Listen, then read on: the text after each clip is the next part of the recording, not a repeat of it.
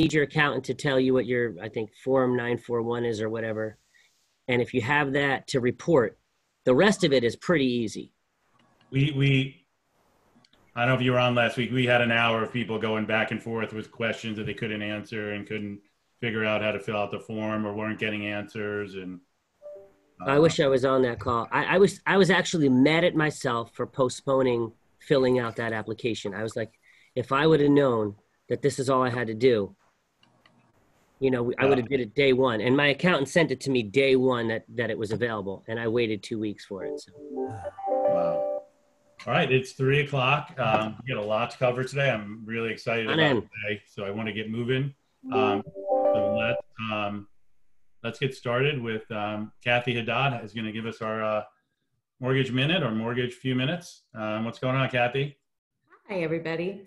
Yeah, so it looks like, you know, as I had said last week, things are starting to ease up a little bit again. I feel like the market's definitely heating up. There's been lots of offers getting accepted. One of the things to keep in mind, I approved 4 loans that got denied recently at other banks. So if you have a situation, obviously I'd love you to refer me every deal, but when you also do have the situation where your deal's going sideways, remember that every investor is different. They have different overlays. We sell direct to Fannie Mae and Freddie, so we don't have as many overlays as most other companies, plus we sell to so many different investors. And also our expertise of knowing guidelines and figuring out ways to make sure that we're getting all the information that we need so that we can give a fair decision when we're pre-approving our clients. And also, if you are still in the market of looking to refinance, this is the prime time to do it. Interest rates are so low right now that you can save yourself some money, especially while, you know, things are, you know, slowing down a little bit for you. It would be good to save some clients. I actually just did a refinance for a couple of the realtors and saving them hundreds of dollars a month, thousands of dollars a year. So just, you know, keep that in mind when you're looking and thinking of refinancing. Right. Oop, can you hear me? Probably should unmute myself before I start talking. All right. Anybody have any questions for Kathy related to mortgages before we move on? Well, yeah, sorry guys, I'm a new agent in here at Cal Williams at Park Hughes. Just want to introduce myself, Vasco Janeski, and actually I was, hi guys, and I was wondering if we have anybody in-house that I can use, you know, for mortgages and stuff, but good seeing Kathy, it's dealing with that kind of stuff, so I'm happy to see that and work with that in the future. Yeah, we have a few in-house companies, Atlantic Home Loans, and Kathy is their top person there, but they have a lot of great reps. There's a different one, I think, in each office, and then we also work with a company called Bond Street. I'm sure Kathy would be happy to help you out. Hey, Kathy, I'll vouch for Kathy and a very recent buyer. So, thank you. Hey, Kathy, what are your jumbo rates looking like these days? We're like an 80-20 loan to value. Yeah, so jumbo rates, you know, we've definitely have limited investors. The requirements on jumbo is still a little bit more stringent. I would say in the mid 3s right now for jumbo. Conforming loans are lower. The interest rates, you're looking between 3%, 3 1/8 on a conforming loan. But that's basically what we're looking at on jumbo. So rates are still very low. Thank you. You're welcome. All right. Thank you, Kathy. Let's get started. We have Michael Brand on today. I think I've already heard you speaking, Michael, so we know you're there. And I'm not shy. We have JP. Hello. Are you unmuted, JP? Yes, I am. JP, what's up, man? How are you?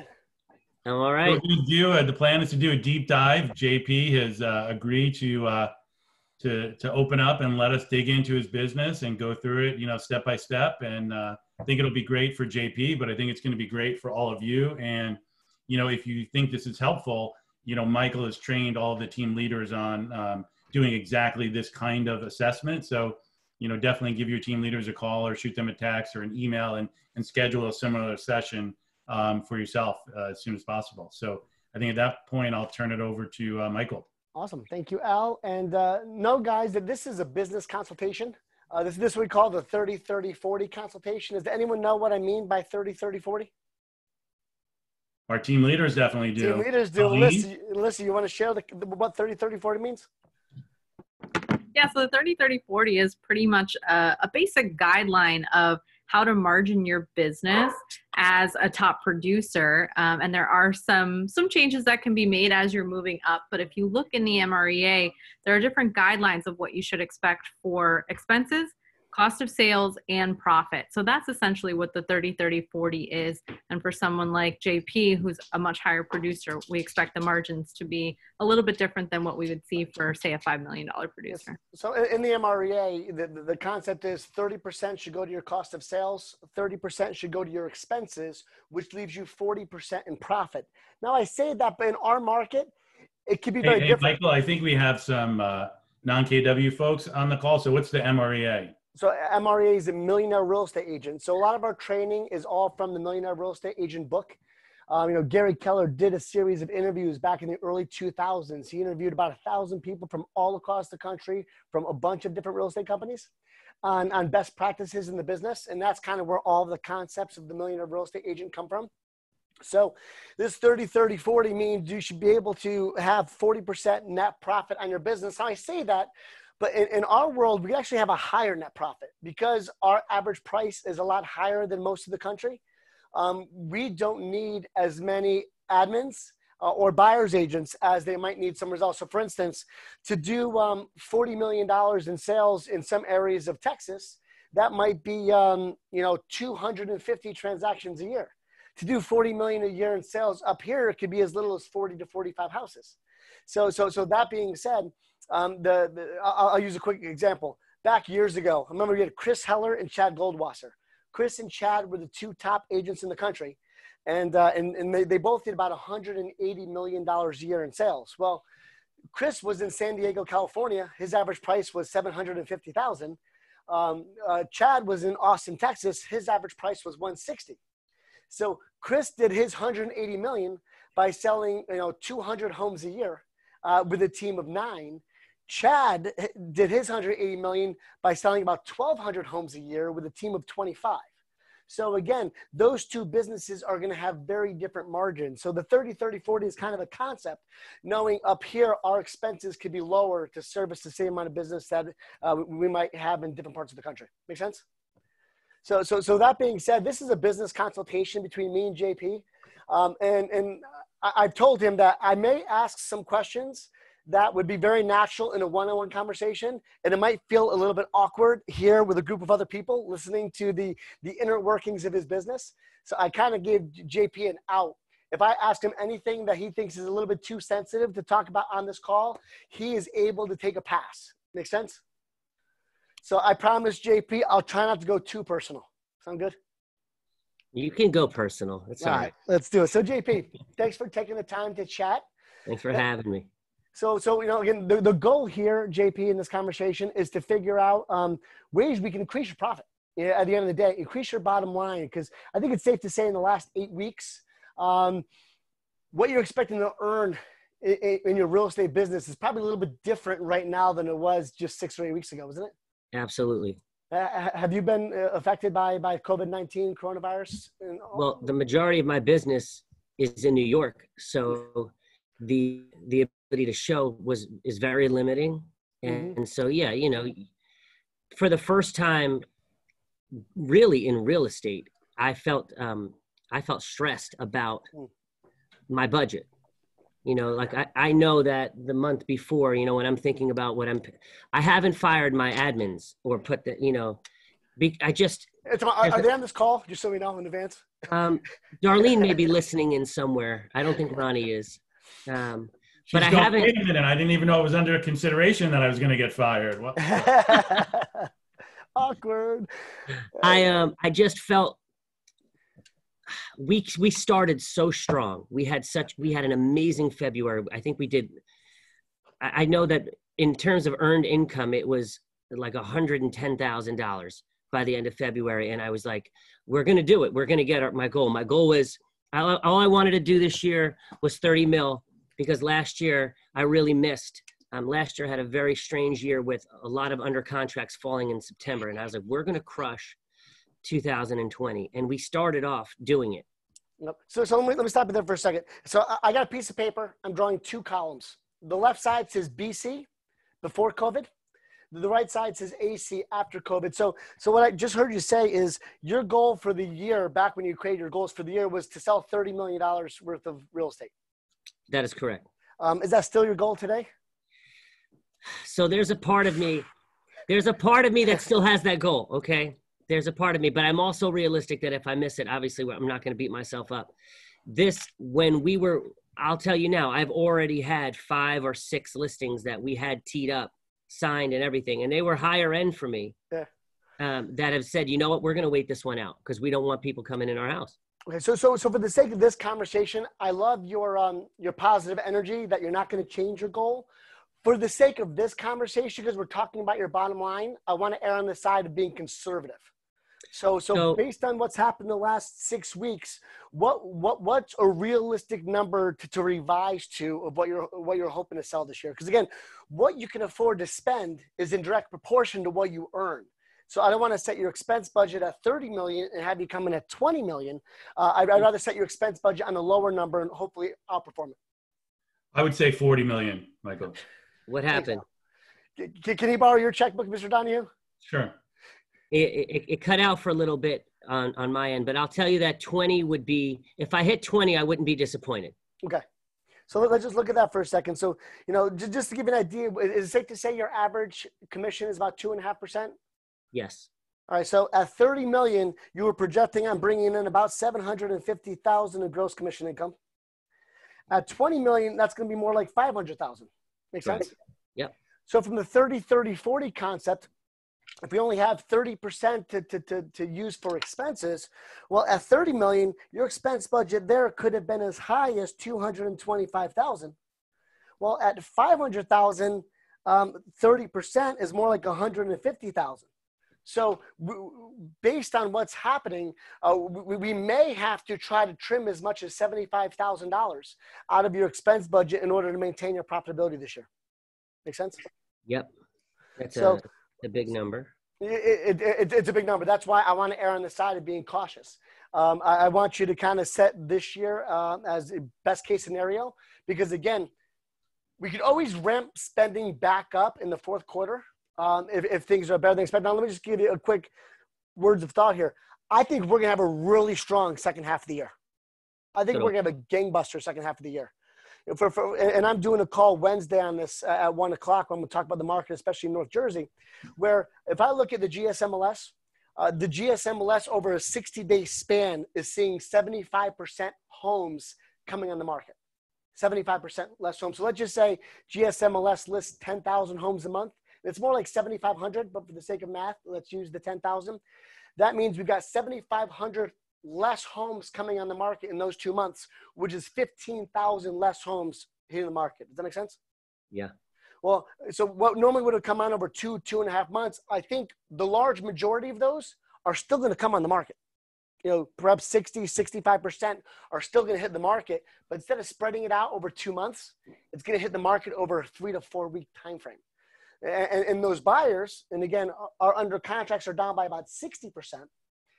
Which right there tells us demand is outpacing supply. Yep. So our under contract is down by 60%. So I see a backlog of buyers also wanting to come out and buy. And then what's going to happen is there were going to be people that weren't originally going to sell this year that are going to end up selling. Why? Because they've lost a job and perhaps can't afford their house anymore.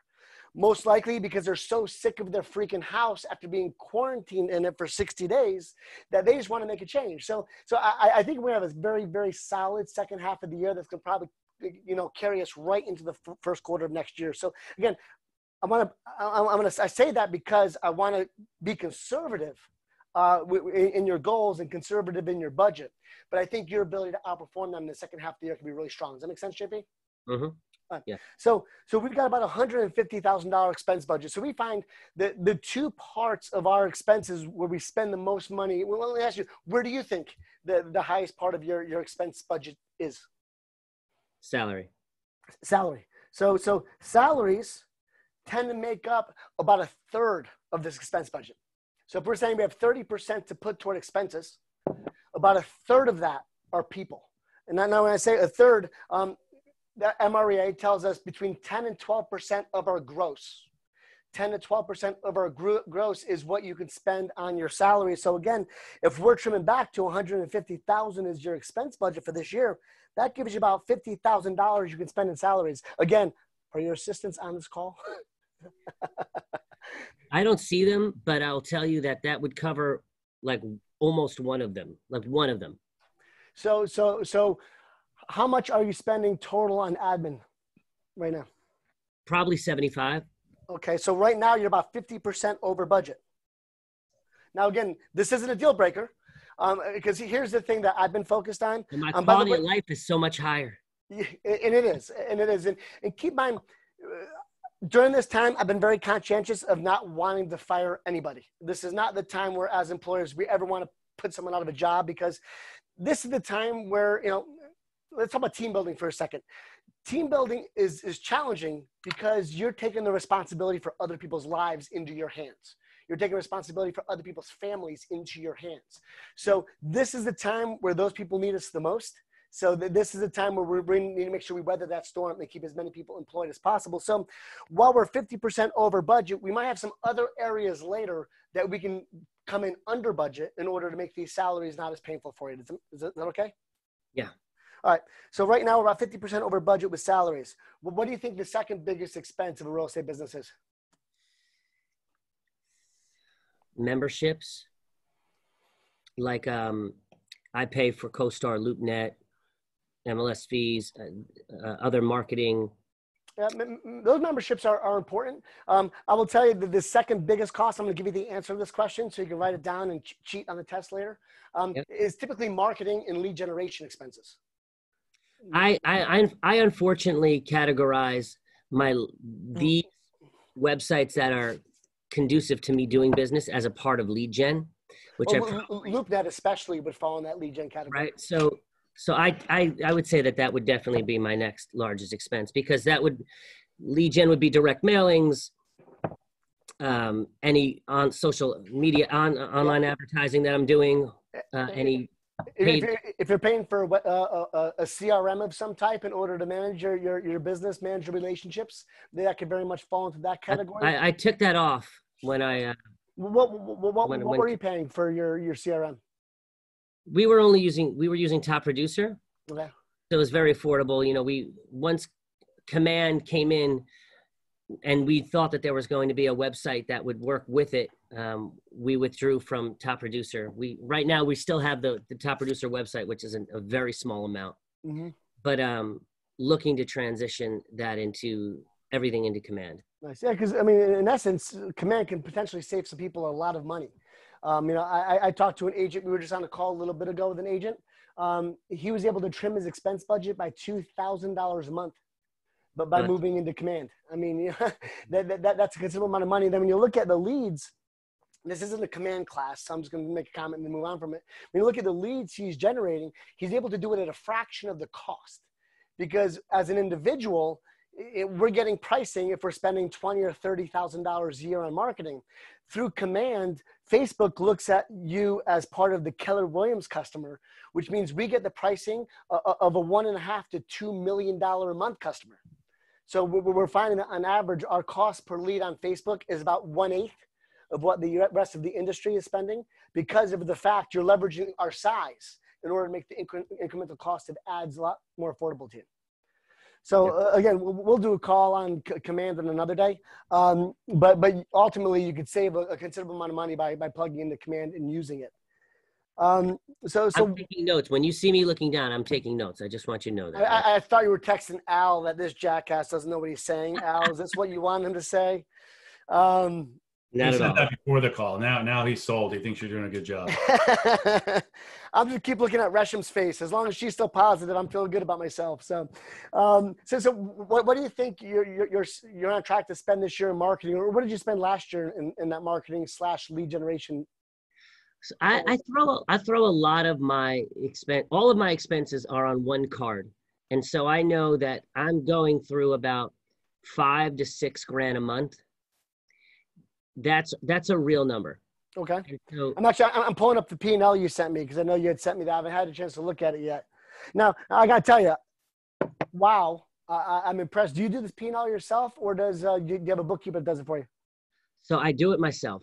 I'm even more impressed now, and so slightly concerned that you might be bipolar. A little bit. Well, OCD, yeah, definitely OCD.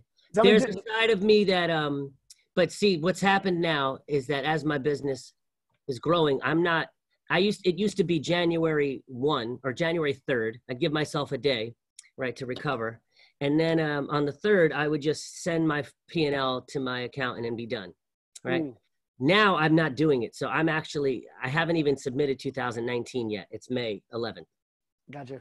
So I can tell, I wish you guys could see what I'm looking at. Out of privacy reasons, I'm not going to share it. But he's got his P&L broken out. For instance, so he's got the lead generation internet category, and he could tell you every dollar to the penny he spent on Constant Contact, CoStar, Facebook, GoDaddy, Vulcan, Outbound Engine, Trulia. Outbound Engine's a hefty expense. Trulia, and I'm able to cut that now. Oh, so that's another $2,100 that you spent during this time period on that system. Yeah, and last year it was more than that. Last year it was $4,000. So I've cut that out because you're replacing that with Command. So let me ask you, an average of $2 a lead, how many leads do you think you can generate by spending that $4,000 on Lead Accelerator or Command? I'll take it. So when you think about it, if you take that money that you spent last year, you're saving, and put that $4,000 in, and that could generate you perhaps as many as 2,000 additional leads. And again, I'm seeing some of those leads coming in at 80 and 90 cents per lead, with I believe $2 being about the average across the country. So as we're looking, we've got, so marketing, what number do we want to put on your marketing lead generation expense? So I'm saying for print marketing, which actually includes sign install, it's about $10,000 a year. Okay, and I'm seeing another 7,000, which you've just changed that, another 7,000 in online marketing. So we're talking about 17, 18,000. Okay. Listen, I'm following your lead on this. Okay. No, I guess. But here's the good thing for your assistants that may be on the call. The MRE tells us that you should be spending as much as $50,000 a year in marketing and lead generation. Because again, if you look at marketing and lead generation is also about 8 to 10% of the GCI, or a third of your expense budget should be going to marketing. So in essence, you can spend as much as 50. You're only spending 17, so you're underspending by 32,000, which tells me two things. Number one, if we take that 32 underspend and put it up into salaries, you've now just made up your gap there because you're underspending here. So your assistants are safe for right now. Well, that's good. And that means my customer service is safe for right now because they really help with that. Yeah, but what I'm also seeing, JP, is probably some missed opportunity here. The mistake I see realtors make more often than not is they don't tell their story. They don't do a great job of marketing themselves. So oftentimes I'll see an agent that had the best year they ever had, and the next year will be in the gutter. Then another great year, and next year's in the gutter. I'm going to admit something, and I'm actually a little embarrassed by it because I feel like I've elevated so much of my game in the last 2 or 3 years in terms of customer service and follow-up and systems. But I sacrificed doing exactly what you said is telling my story. I do a great job telling my story online, but the direct mailings or opportunities to capture neighborhoods or even farming opportunities, I have abandoned. And in 2019, that number is going to be so low that missed opportunity is like an understatement. It's like a whole other salary that I've just given away to someone because someone absorbed that business. Someone got it because you weren't. I mean, I use just listed cards. I mean, I've been in the business now. How long have I been in business? 26 years, 25 years. My first year in the business was 1995. I got licensed and came into business part-time, full-time in 99. And I've known over these years that listing is contagious. When someone lists a home, there end up becoming multiple homes in that neighborhood that end up coming on the market because that first one just kind of got the idea going. Everyone else took action. So when I see a just listed come on the market, then 2 more listings come up in that neighborhood with 3 different signs on the property, that's how I know that first agent messed up and didn't do a good job of letting that neighborhood know that they took a listing, because they should have had the first opportunity to catch those next 2 listings. Exactly. If they were out in front of it and telling that story, door knocking, sending out the just listed, the neighborhood only open house card, things like that. I'm not going to be, I'm not going to rah command, but I am going to say that the action plans that are in command right now hold you accountable. And my admin, I asked her to do like a deep dive into it, because with this whole Corona thing, it's an opportunity to get familiar with all the things that are being thrown at us at once. And so she has been doing it, and it is working for us. I'm going to correct you there for a second. I heard you just say you have your admin doing a deep dive into command. Now, those weren't the words you told me you said to your admin. No, I actually... we have a great relationship. So I was like, if you don't learn command by the time this virus is over, you're fired. All right. But again, because you understand it and you know that it can help you. Yeah. And I know that I want to pay and give her things to do. So it's just, we all get nervous when we're looking at technology. At least we just like, I don't want to look at it. I'm just going to do my business as I do my business. I'm going to keep my head down and stay focused. And then you realize, like, for example, she sends out our anniversary card to everyone, right? That's just one of the things on her task list that I've given her. But in the command task list that we have, there's a reminder for me to make a phone call to that client, someone who I haven't touched base with in 3-4 years. But I did it, referral. Yep. Just like, and I'm not a caller. Like, I think it's so, I'm not salesy like that. Hey, how you doing? But I was just like, you know what? We haven't spoken in a while. It's the month you bought the home. How's it going, man? Tell me a little bit. Catch me up. Oh my God. By the end of the thing, it was a referral. And I called up my admin. I was like, you see it worked. It works. And that's really, last comment on command. Command is designed to be a high touch system to your sphere of influence. So if you're not calling 4 times a year, in addition to what you're doing in command, you're not using it to its fullest ability. So I would tell you to make yourself really small and make yourself the biggest real estate professional in it. I had a gal, Madeline Diab. She would do about $20 million a year in sales, and her entire system was marketing to 117 people. Just 117 people. That's it. And she would produce 20 million in sales from that. So command's designed to be a high touch marketing engine to your sphere of influence, to your database, to your past customers and clients. So everyone should be calling their clients this Thursday. Everyone should be calling their clients this Thursday. Why do you think you should be calling them this Thursday? I don't know. Is it, I don't know. What's this Thursday? Is it the 15th? What is it? This Thursday's Red Day. Thursday's Red Day. I'm not sure what your market centers are doing. We're doing food drives in most of ours. And we've got agents calling their databases like crazy. And it's, hey, JP, Michael Bevan, Keller Williams, got a minute for a quick business call? I know it's been a while. I'm just making sure, is your family okay? Is everyone safe and healthy? Have you been hopefully unaffected by COVID-19? I'm not sure if you've noticed, but there's a lot of people going hungry right now. Getting food has been a challenge. The lines in some places to get food is an extreme challenge. And what people don't realize that summers are actually the toughest time for food pantries, because that's when the kids are out of school. And that's what puts the biggest draw on our local food pantries, because many kids only get their meals 2 a day at school. So we're kind of taking a Red Day opportunity, and we'll call our database and see if you are healthy, you are safe, and you are fed, if you'd be willing to support the local food pantry by making a small donation, any number that works for you, in order for us to, our goal is to feed 10,000 people. And a little bit can go a long way in helping us achieve that goal. By the way, do you know anybody that's been affected that is having trouble eating? Because we've also made an agreement that if we come across anyone that's hungry in these calls, then our local food pantry will make sure they get the food they need as well. Make sense? That's awesome. Yeah, I'm having a box out, and so it's that we are supposed to be calling this week. Okay.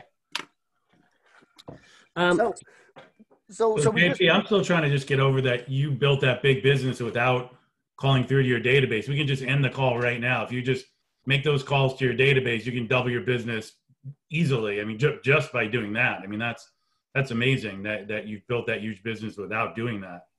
Thank you. I like my sphere a lot. Like they're really good to me. A few people are very good to me, but where I think I'm doing well is my Zillow profile is very strong and my Facebook profile is very strong. And so I have a large network there, but because I'm concentrated in one area, Michael, you just said, get small and get large. So I do a lot of business in that Suffern, Airmont, Montebello market. So I'm number one in my zip code.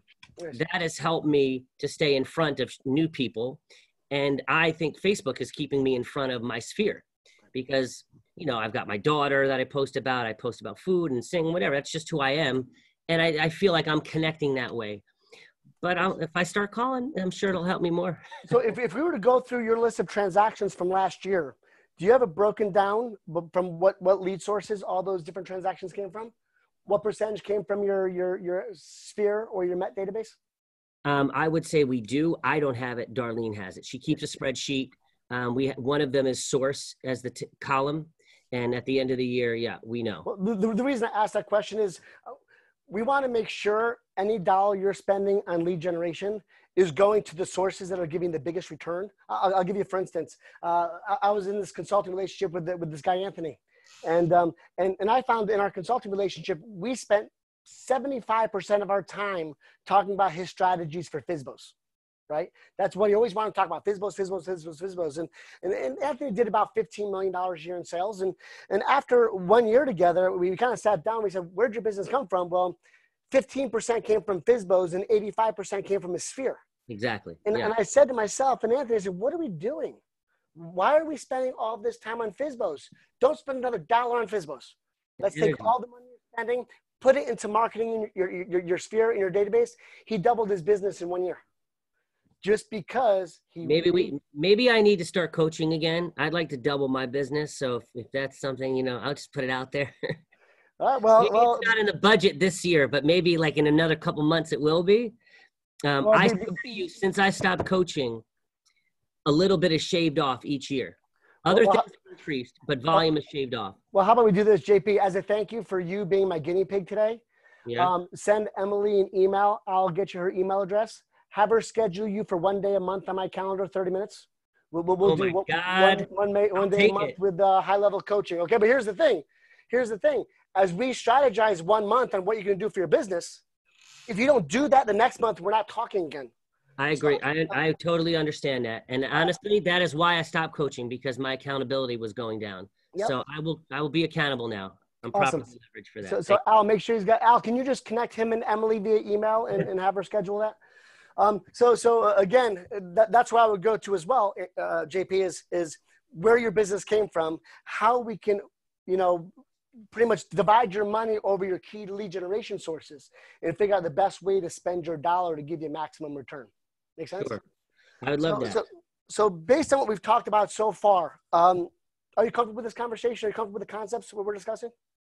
I'm comfortable. I mean, I feel like we didn't dive deep enough into numbers for maybe some of the other people listening. Mm-hmm. I think conceptually we're touching on things that are important, but like, as I'm building my team, there was a couple of things that were important to me.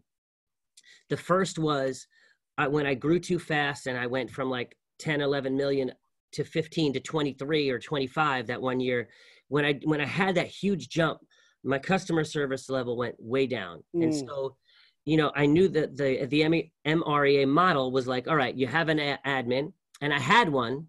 Okay, with one admin from 10 to 3, we were crushing, but we were losing in other ways. So I added another full-time admin, and then we got to a good place. And then I had to step up the next level. Like, okay, so now I want to introduce a buyer agent. Well, actually, let's stop before you leave admin for a second. I'm going to stay in admin for just a second. Yeah. What I heard you say, when your business jumped, customer service suffered. I hear that a lot. I hear that a lot. And that's because people are typically hiring for where they are, as opposed to hiring for where they're going. So I already know my next 3 hires over the next 12 to 18 months. And I know what milestones have to trigger for me to hire that person. So if you wait till you're ready for the second hire, it's probably too late. Things have already suffered. So, Right. you know, we can dig into building out a world where you hire quicker. But here's the key. You've also got to change your compensation structure for those hires. So if I can ask you, how do you pay your current admin? Well, I pay one biweekly. So one is salaried. Right. This is also for anyone thinking about this. First of all, know this, take workers' comp on everyone regardless. Okay. That cost me enough money. I had one that was a 1099. You need workers' comp on her. Okay? So let's just stop there for a second. If you're asking me, hey, do I do 1099 or W-2? Here's the question I would ask you. Can they come and go whenever they want? Michael, you cut out. Say it one more time. I lost you for a second. I know it wasn't you. It was me. It was me. It was me. It was you. Okay, yeah. It's not you. It's me. I heard that a lot as a kid. Right through my formidable teenage years.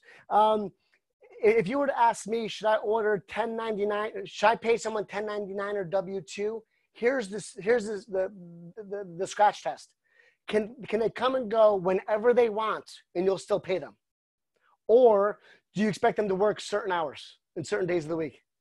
Yeah, I expect them to work certain hours and certain days. So if you're going to put an expectation on them of when they have to work, then they have to be W-2.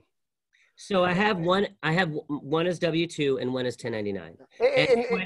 And quite honestly, they're both going to be W-2 next year. Yeah, and here's the challenge. This exposed a lot of people in the last 7 weeks. This exposed a lot of people because someone who was paying an admin as a 1099, that person couldn't go and file for unemployment if they got laid off. You're right. They have to apply for the PPP. What I did. Yeah. Okay?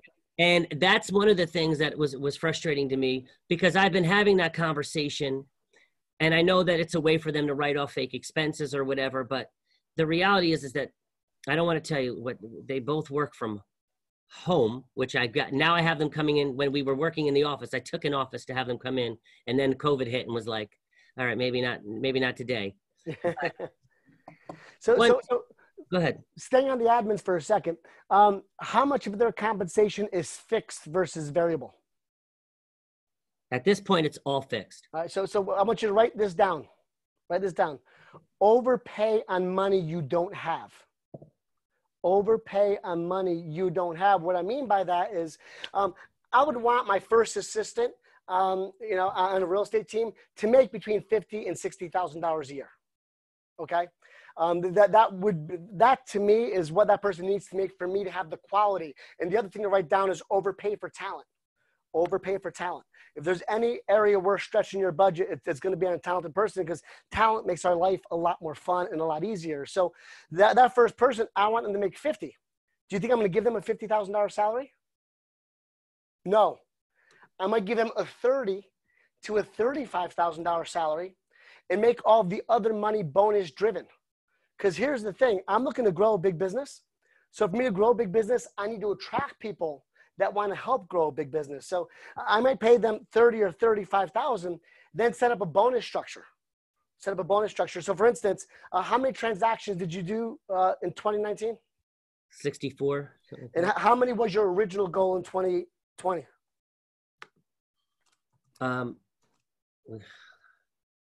Probably like 80, I think. So in that situation, I might pay my admin just $100 bonus on the 64 transactions. So right there, $35,000 salary, 64 transactions, another 6,400. So there's about 41,000 right there. That person wants to make another 9,000. Well, I'm looking to increase my transactions by 16, right? So I take the other 9,000, divide it by 16, and I might go up to $500 bonus on any transaction. Beyond that point, you're saying? Yep. So it would be 100 off of the first 64, and then 500 on everything after 64. Why? Because I haven't done 80 transactions yet. So every dollar from 64 to 80 is money I don't have today. So if this person can help me get those deals done and systematize myself enough to help me grow my business by 15, 20%, I'm going to overpay them on money I don't have. I'm going to pay them a bigger bonus on new transactions. Now keep in mind, every year that resets. So if I hit 80 this year, it might be 100 on 0 to 80. And But you'll bump her base though. no. No, you Why? wouldn't. Because there's like a fixed cost associated with that position until your team gets to another level. Yep. And honestly, so every single person I hire, every role, from Director of Agent Services to MCA to compliance, at the end of their first year of employment, I give everybody the same test/question. I ask them, would you like the standard 3 to 4% cost of living raise? Or would you like to have compensation based on performance and performance of our company?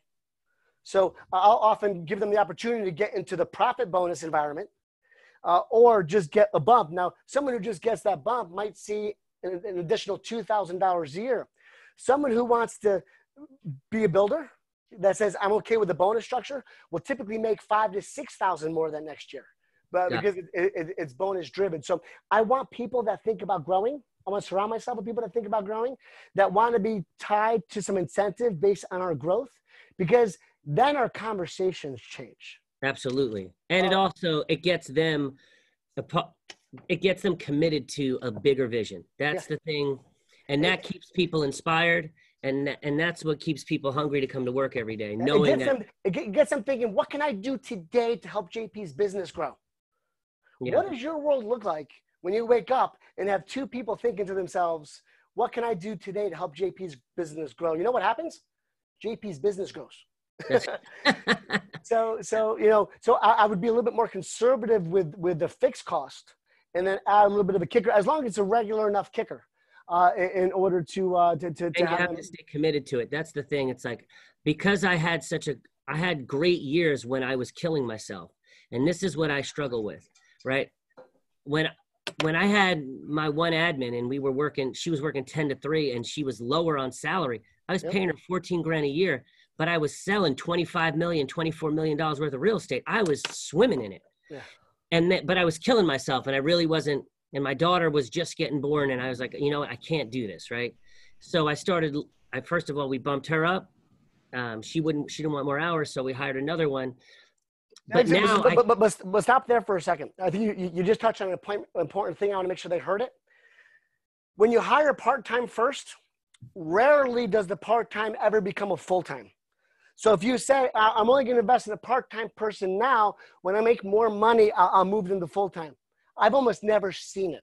Someone who accepts a part-time role is typically, there's a reason they're working part-time. So, either commit part-time or full-time, but don't think you're going to change that person. You'll probably need to hire a second, like you're saying you did. Yeah, well, that's what wound up happening, right? We went from, 10 to 3 was what she was going to do. And she had her reasons, she wanted to wait till her kids were in college. And I just think that was comfortable. And you know what? The best thing I did, I hired someone else full-time, and I love it. And it changed my life. My quality of life went way up. Okay. But it affected my bottom line because I didn't grow the way I expected to grow. And now we're set for growth. Now all the systems are in place. Everything is where we need to be. And I'm excited. Now COVID hit. Okay. So I'm a little frustrated about it, but still I've always struggled with finding a way to truly incentivize someone to work hard. Right. Because sometimes I don't want to just bump the salary. I feel like there's only so much I can do until I get the numbers. I love what you offered. I appreciate it. And I'm going to find a way to implement it. I know that. So, and the other thing I want you to think when you're thinking, so I'm going to wrap up this part. We're going to have a few-minute conversation on your cost of sales. Then I'm going to open up to questions because I got a hard stop at about 5 of. The other thing I want you to think about is when you're thinking about compensation is more than salary. So on the offer letter, I'll put salary, I'll put bonus, I'll put their computer that I'm buying for them. If they're renting, if they have a desk space, I'm putting what that desk space costs. I'm putting whatever coaching I'm going to put in place for them. If I'm going to allow them the opportunity to come to family reunion or mega camp, I'm going to make that part of the compensation structure. So know that compensation is a lot more than salary, and there could be a lot more value. My team leader that I hired about a year ago, he's big into education. So he had some milestones to hit that would cause me to pay for big ticket education items. Last event I sent him to cost $6,000. But he's got incentives to go to John Maxwell's Exchange and Maps Recharge because that was a big thing for him. He's got a number. When he hits it, I'm going to send him and his wife to Date with Destiny with Tony Robbins, which is a $15,000. Is that the Fiji one? That's a big no, he's going to Florida. He's going to Marco Island. He's not going to Fiji. But again, when you're going through the career visioning with someone, you're going to tap into what drives them and what powers them. Then you're going to set up a compensation structure that's going to reward what they're passionate about. Make sense? Yeah. No. How you doing, Colleen Kossoff? I see a smile up there. You doing good? You're killing it, and I got to tell you, it's just making me think about compensation. Compensation for us involved sick days, vacation. You know, so those things were important because vacation to one of my admins is an important thing. She likes that time with her family. I love that. I don't do that, right? So, well, but here's the thing. Compensation is unique. And we've got a process we teach with career visioning to help us get into relationship with the candidate that we're meeting and understand who they are. So anyone can offer sick days and vacation days. Anyone can offer salary. What can you offer that makes you look different than any other person they could ever possibly be in business with? I keep a budget for spa trips. That way, if someone's having a tough week or a challenging week, I could say, hey, here's a $200 gift card. Go pamper yourself for a day. Because those are those unique touches that not every employer looks at. So think to yourself, what can I offer in compensation that makes me different from everybody else? I'll tell you what you just did, what you just said. It's corny, right? Got me a little emotional. And I'll tell you why though, because my team at one point or another would love for me to reach out like that on a personal level to say, hey, you know, I know your mom is sick. Go take this day. I haven't done it, you know, a phone call, yes, but I haven't gone the extra mile. I'll be accountable to it. I know who I am. And that I think that really separates the good bosses from the great bosses. Mm-hmm. You know, certain people will kind of lead from fear, right? I always, when I talk, I have a couple friends and I always say, look, my cousin is the CEO of Deutsche Marketing. The guy that my dad worked for ran a huge distribution business. Right. Both of them highly successful. My marketing cousin loved by everyone that worked for her, right? My dad's boss feared by everyone that worked for her. Both are effective, but who do you want to be? Which one do you want to be in life, right? And I was just like, that is something that will speak to me. So thank you. Awesome. I'm glad. Hey, Mike, did you cover, I was just thinking something. We have a lot of people on from other companies here. Did you cover the capped model? You know, I'm thinking about how people are thinking, well, you know, these Keller Williams agents are spending all this money on marketing, but I don't have to spend anything for marketing. You know, one of the things is we don't have that 6% that goes on forever for marketing. So it's a capped model. It makes it a little bit easier to figure out your expenses. So let's talk about cost of sales for a moment. So cost of sales are the expenses you have that are transactional based. So it's funny when I say what your biggest expense is, in the traditional world, someone who's at Coldwell Banker or Weichert, I was a Weichert guy for 12 years, someone who's at a traditional company, their biggest expense is actually their broker. So let's take your business, JP. You know, on let's look at that $30 million a year. Let me tell this story, Michael. I want to tell it because this story is the reason why I came to Keller, okay? I was stuck with my other broker at 11 or 12 million for 4 to 5 years, begging for education, begging for a way to grow my business, and I couldn't do it. When I was doing that, 11 or 12 million, I was paying them $127,000 a year in commission that went to the broker. So just by coming over, and you know what, in that company, leads were kind of a round robin. If you didn't pick up or claim that lead, it went to the next person. I moved over to Keller and I went from 11 or 12 million to 15 and a half to 21 to 25, then 23 and 22. Okay. Well, you must have paid us a heck of a lot more money then to give you all that help and support. If you paid them that much, let me just tell you the part. I was so mad at myself. I thought I saw Sally. Was she here? Sally gave me, hey, Sally, I had met with her. Love you, Sally. Once, and Sally had said to me, because I really loved my broker. She was like a second mother to me. And Sally said this to me. I'll never forget it. She said, "Do you love her more than your family?" Ooh, And I was Sally. like, "Sally, that's so real," because she was coming from the right place. I was going to have a young daughter soon. We are going to be saving for college and all of the things. What could you do with that extra money? And I bought a bigger house year one, just with the extra savings. But most importantly, I had my leads coming to me. And that ability to have control of my leads grew my business so quickly that I needed to hire a second admin. That's how fast I grew. I don't want to leave there's something that I didn't want to speak about. You talked about a cap, but I was talking about my buyer agents. Anand is on the call, one of the buyer agents that just worked with me. And Mike, could you? Yes, we're going to that real quick right now, but I want to finish this cost of sales thought. So JP's world at 11 million, he paid his broker 100 and how much? 27. 127,000 at 11 million. At 25 million here, how much are you paying your broker? 37. 37. 40 really, because you have 40 with the royalty. So the most you'll pay us is 40,000. Again, not counting my profit share earnings. You went from 11 million to 25 million, and your cost of sales to your broker went from 120,000 down to 40. So right. I want to help you build a big team. I want to help you build a big Michael, business. he can easily, and he may already, a lot of agents get that down to zero, with profit share, with disappearing cap, with title distributions, with home and auto distributions. A lot of agents on this call pay, we pay them to work with us. They don't pay any cap at all by the time they get all of their distributions. So in our world, it's about helping people build big businesses, because if I can help you build a big business, then you can attract more people and you can reinvest more in your business and make your business as big as you want to go. Because here's the thing, you investing in your business is going to bring you a much higher return than expecting the broker to do it for you. Make sense? So let's spend a quick minute and before we end this call, because we were talking about cost of sales. So once you cap, you then have the ability to repurpose some of that cost of sales. Now that you're not paying the broker anymore, you can now hire a buyer's agent or listing assistant.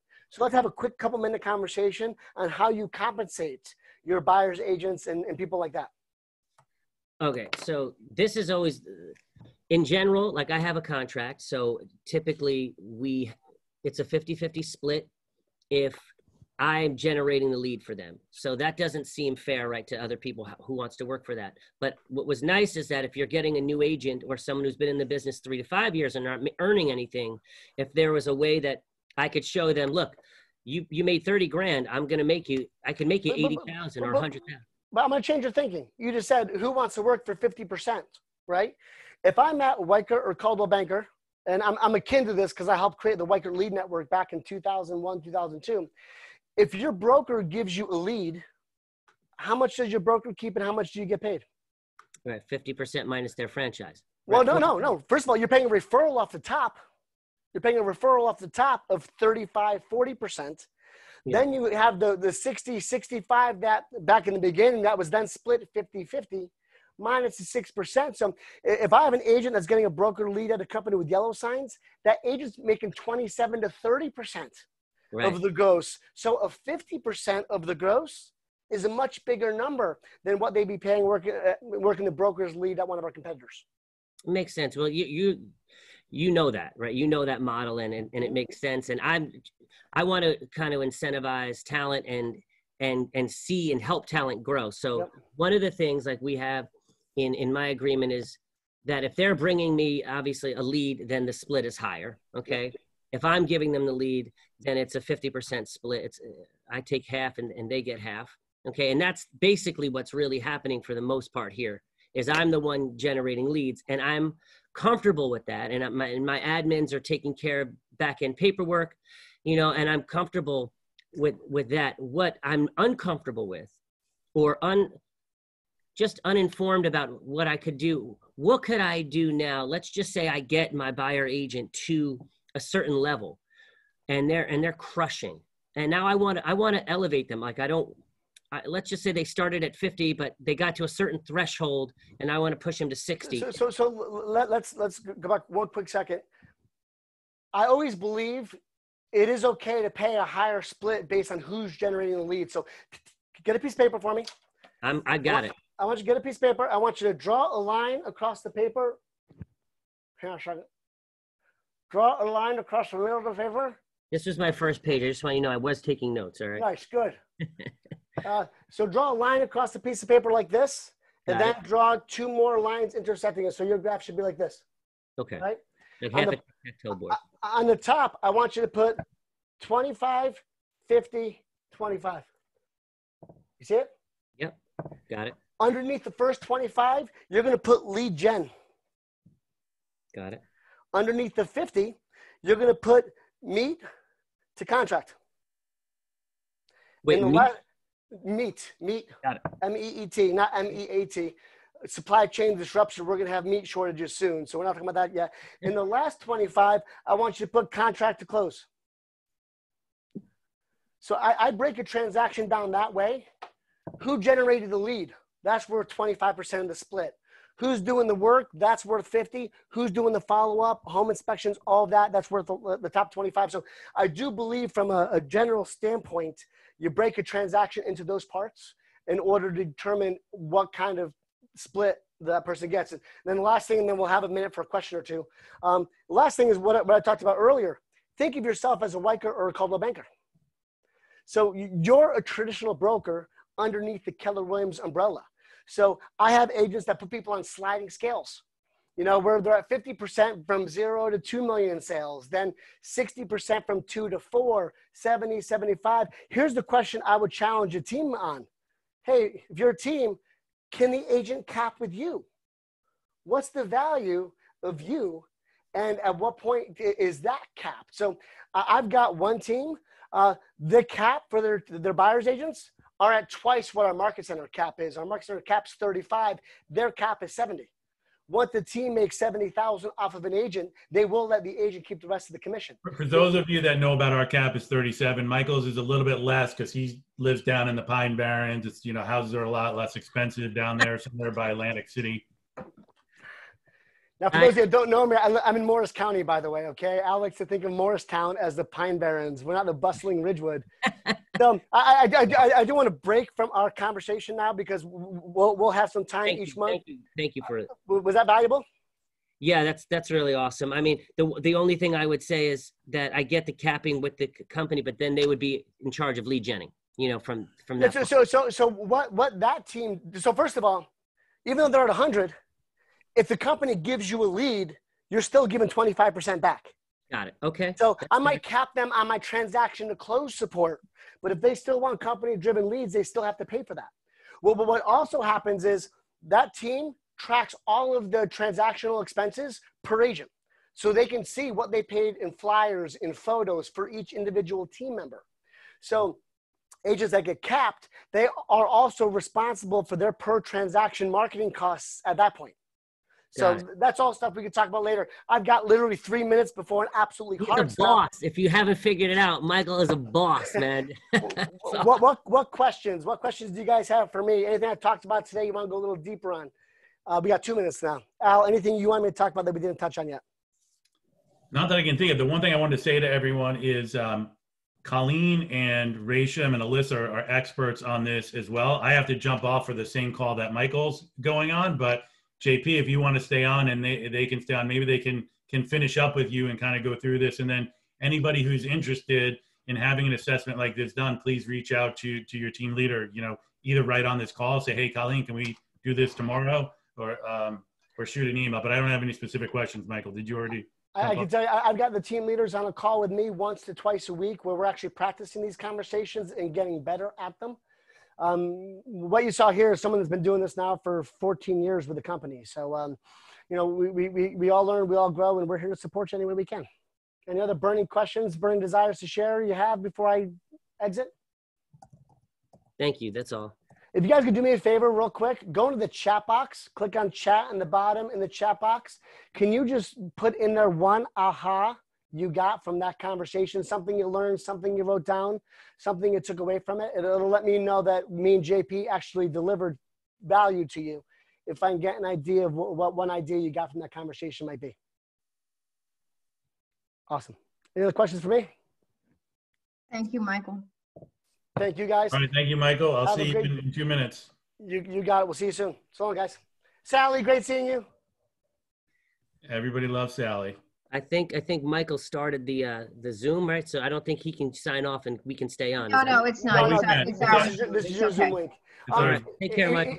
If you could do me a favor, whoever's running the Zoom, can you save the chat box and email it to me?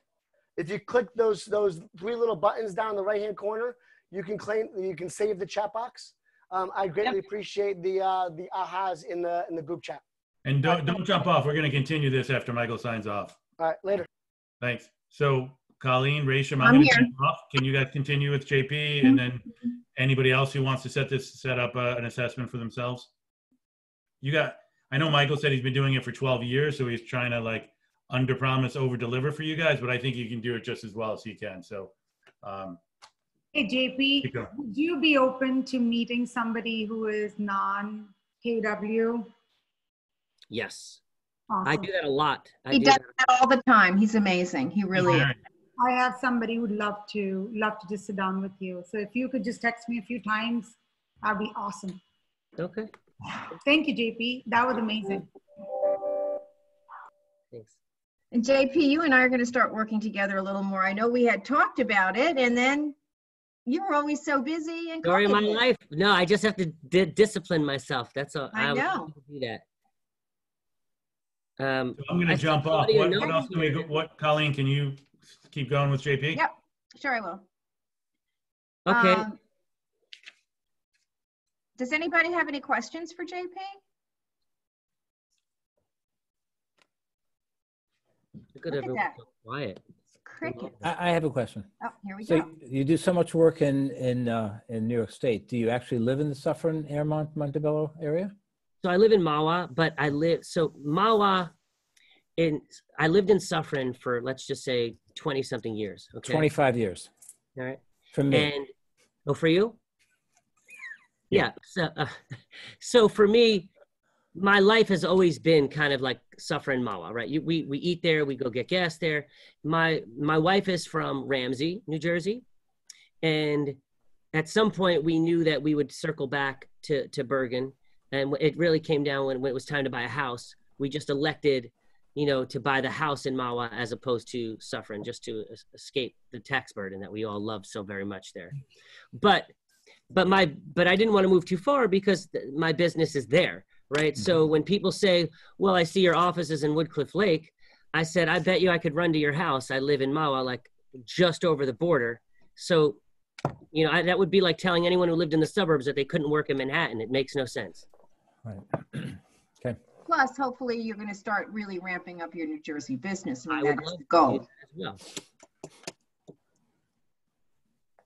Thank you. You're welcome. JP, you had a request to sing something. I don't know who put that in the chat, but I think it was Alyssa. You guys I second that. Jon Paul Molfetta. I'll end it with a song. Let's do some questions. I'm happy to do that. Oh my God, look who just joined us. Betsy, baby. Betsy, come on, Betsy. Hi, Betsy. everyone. Hi, Betsy. How are you? I've been on the call all along. I just been quietly listening. Oh, okay, nice. When you speak, you come up to the front page. Oh, I guess it's coming up. Yeah, it's moving up. She's kind of in the back. So no questions. Okay, so is anyone on the call? Does anyone have a team that they're functioning on or thinking about doing, or it's just a business question in general? Maybe I could help. Maybe. No. Okay.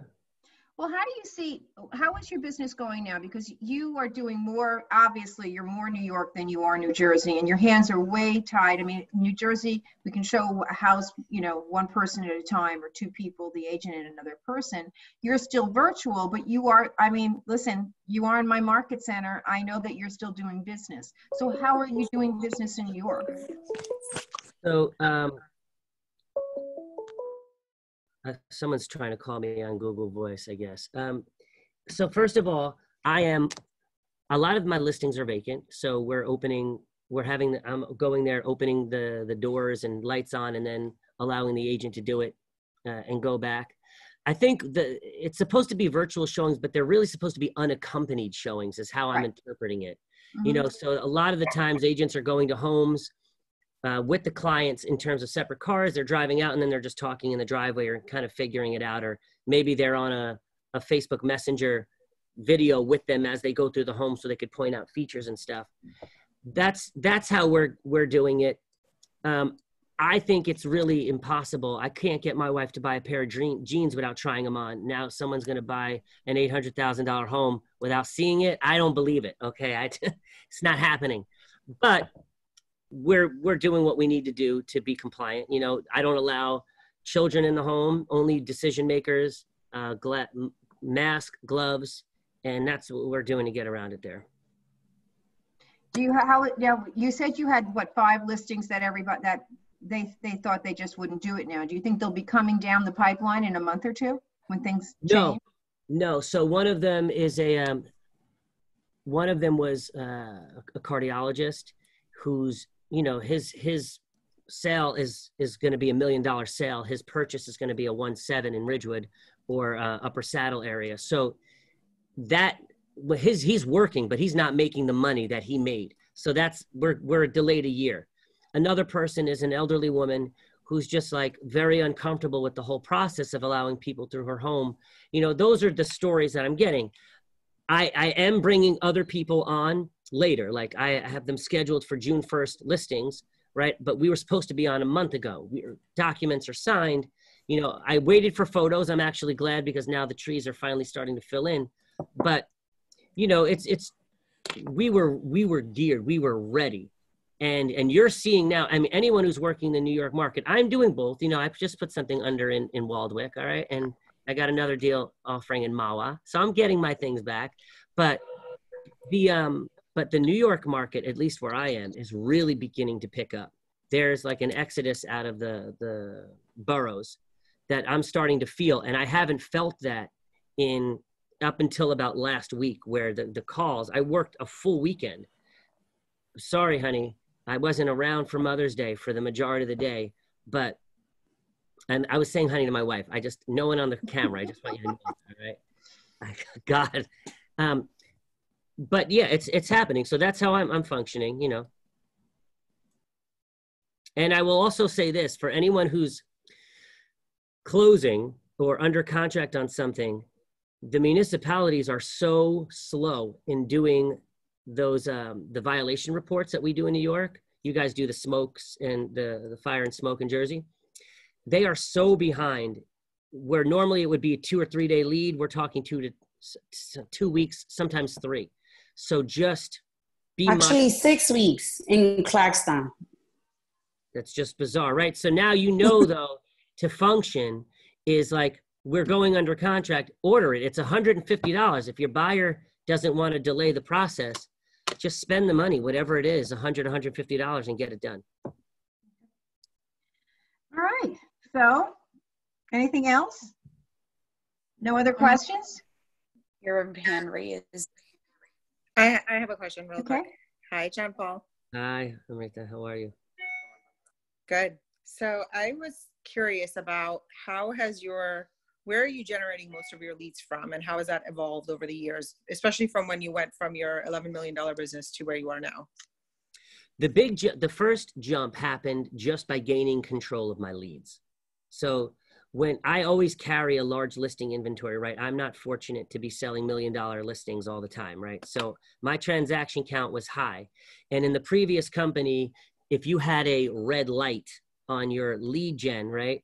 Like, let's just say that I have an $800,000 listing and 20 other listings or 12 other listings, but I decide to take a 2-hour or 90-minute listing appointment. If a lead would come in during that and I didn't respond to it in 5 minutes, well, guess what? It went to the next person in line within the company. Okay, so to me, that was very unfair because I was out generating new business, so I shouldn't be punished for it. Give me the opportunity. And once I had those opportunities, that really grew my business, okay? Where I'm seeing a big change now is that I've paid real close attention to, I know it sounds so bizarre, but getting reviews and making sure that those are a part of my profile because that just moves you up to the top. And when that happens, I get so many calls, which I've never gotten from strangers in the last 2 years. Like, how did you find me? Well, I looked you up here, or I saw you doing this. And then I also do, I'll share, you know, I do ad boosts, right? We all do them. But Yeah. if you're There's nothing doing, wrong with that. I think I'm very I'm conscious of where I target. So I'm not, if I sell a house in New City, I don't do business. I don't focus in New City. So I don't take my sales and I start boosting into New City. Like, my market is my market. And so I draw my circle and I boost into it. And that's my just solds and my under contracts. If I'm doing my just listeds, then yes, I'll go out and target an area where I think I might be generating leads from. But in terms of telling my story, I tell it as locally as I can. I have to say now, though, because you said that people are coming out of the city right now, I would be boosting everything with a 20-mile radius of Hoboken, or we're maybe 30-mile radius of Hoboken for New York. 100%. That's where we got to go. You got to get all the way from Brooklyn and around. And round. No, it's true. It's you know, true. Forget about up here. We want them from down there because that's where they're going to be coming from. Yeah, it's true. It's true. Mm-hmm. All of my showings this weekend were from Hoboken, Manhattan West Side, Manhattan East Side, and Queens. Like, that's where my buyers came from. Did that answer it? Did I scoot around it or no? No, that's fine. I was just kidding. And where are you getting majority of your business from? Is there one specific or three channels that are really doing well for you? I'm going to tell you that the majority of it is from referrals and Sphere. Like, I know that that's crazy. I want to say that I lead gen, like hardcore, like I prospect. I want to prospect so badly. I just don't do it. And I'm really bad at that. Okay. But I will get there one day. That is my drunk monkey, right? I'm going to get there. But you have to call your Sphere too. You have to. That's where I'm more comfortable. Okay. And not even calling. Like, I network. I like to see people. I'm a people person. I understand, but we can't see them now. So now you're going to have to call them and check in. It's care calls. You have to do it. That's true. I'm not doing it, but I should. And you know what? Your year will be exactly what you want it to be if you just do that now. You're right. You're right. What about Claudia? I didn't mean to open up a can of worms for you to get schooled. No, I like getting schooled. I love the abuse. That's what I'm here for. He knows me too well. I will correct you though. You said that you do networking, so that is lead genning. So don't be mistaken that you're not doing it. You may just not be cold calling, which is one form, but if you're networking, that's lead genning. But I'm not doing what you do. I see what you do, and you are very purposeful about it, and you do a great job with it. But I'm trying, like, I love my wife. I love you, honey. But I've gotten one lead from her in 14 years of doing business. Okay, so that is like a sad reality. So it's me who has to go out and get those friendships and those relationships. You know what I mean? And it is what it is. So that's how I try and do it. All right, so I've got to get on to another call. So how are we doing? Are we going to get a song now? I don't know. Aww. Thank you. Go Jay, go Jay, go JP. Hey. Let's hope I don't mess up some words. What would I do without your smart mouth, drawing me in and you kicking me out? Got my head spinning, no kidding, I can't pin you down. What's going on in that beautiful mind? I'm on your magical mystery ride, and I'm so dizzy, don't know what hit me, but I'll be all right. My head's underwater, but I'm breathing fine. Said you're crazy and I'm out of my mind. Is that good? You know what? It makes me brings tears to my eyes because I remember last year on Red Day when you were singing to the people at Sunrise and how they loved it so much. I love that. No, I know. We can't do that this year. Oh my God, I loved her. JP, thank you so much. I really thanks for hanging out with me, I everybody. appreciate It you. was awesome. All right. If you ever need anything, you guys know how to find me. I miss you. I miss having you next to me. Oh my God. I miss everybody. Thanks, listen, I'm JP. an extrovert, right? That saying that went around Facebook, it said like introverts check in on your extrovert friends. They don't know how this works. They don't know how any of this works. No. Check in on me. I will. All righty. Take care, guys. Thank you. Ciao.